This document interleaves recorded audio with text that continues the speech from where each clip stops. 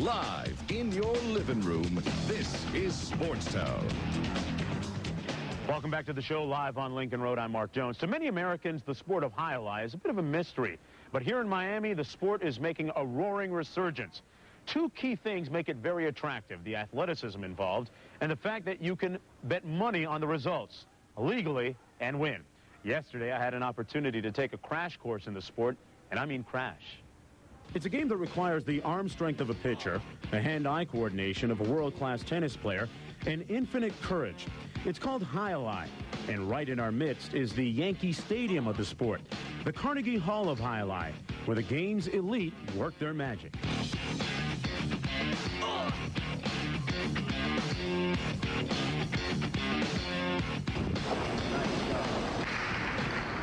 You know, Jai-Alai is a game that has its roots in Europe, France, and Spain, most notably.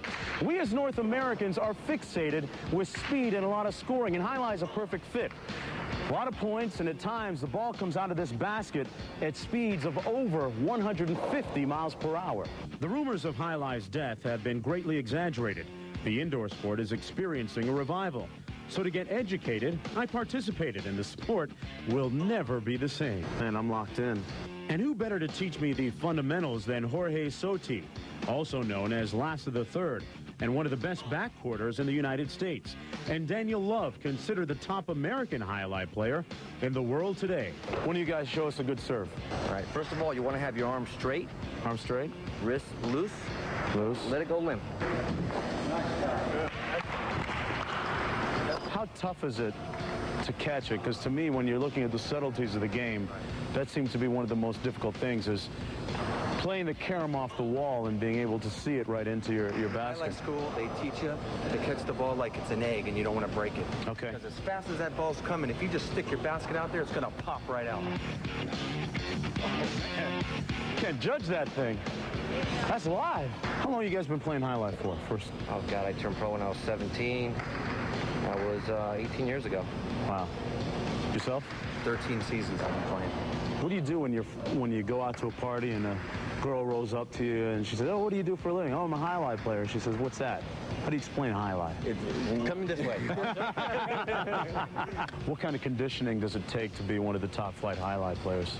Well, it's like any sport, you know. You got to try your hardest. You got to practice a lot. You got to try to correct your errors, and physical condition is a lot to do with it. You know, a lot of endurance, you know, a lot of cardiovascular, and maintaining your muscle tone. What about the growth of the sport in the United States? The industry has been struggling for a while, but we're bouncing back now. Right. You know, we're getting some coverage, and a lot of the people are seeing it on the Intertrack wagering system that we have. So things look good. You know, things look like they're going to be the way that they used to be, and that's what we're shooting for. Like the good old days. All right, and joining us right now, Jorge Soto and Daniel Love, two of the top players in Jai-Alai here in Miami. Guys, thanks a lot for joining us. Pleasure. You guys are about to embark on a pretty busy season coming up here in December, aren't you? Yes, December 25th, we start our winter season.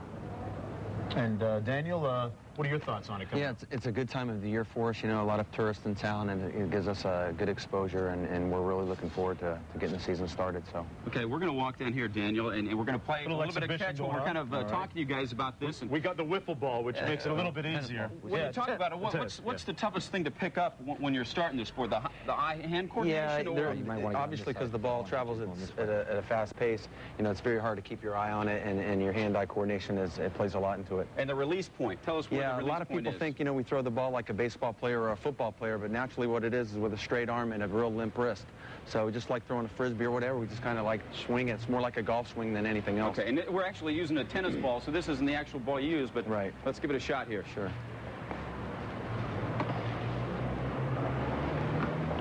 You guys do make it look relatively easy.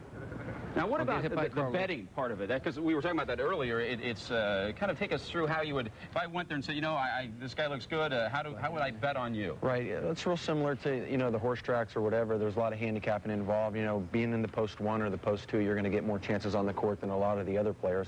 So handicapping is a lot involved with it as well as anything else is luck.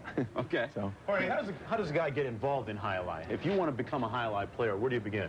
Well, they had a couple of schools they had one in North Miami, they had another one up in Connecticut, where young kids were able to go, and the Jai-Alais produce facilities for the kids to teach them how to play. The sport originated in Spain, so in Spain you have highlight courts everywhere around the country.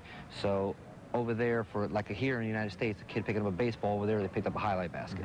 Pretty international game, right? Oh yeah, very international. I hear there's a pretty extensive scouting system in terms of guys progressing up through the ranks to make it here to Miami, which is virtually where everyone wants to play highlight, right? Oh, of course. You know, Miami's always been considered Yankee Stadium of highlight. They usually start off, when you're a rookie, you usually start off at Fort Pierce or Ocala, and then from there, once you start progressing, then you'll make it to the big leagues.